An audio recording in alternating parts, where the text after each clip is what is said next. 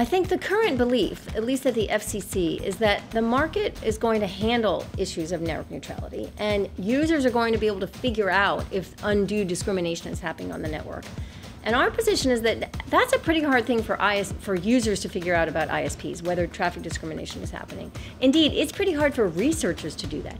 One of the most common business models on the internet is to provide you a service in exchange for data mining your traffic. And that's a controversial business model, increasingly controversial now, because it's becoming clearer and clearer that users really don't understand the trade that they're making.